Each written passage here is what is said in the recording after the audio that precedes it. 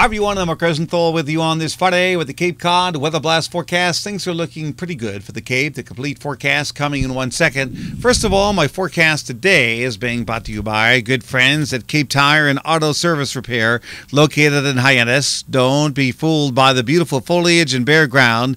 Winter's coming along with rain, snow, and ice. Winterize your car today along with new tires.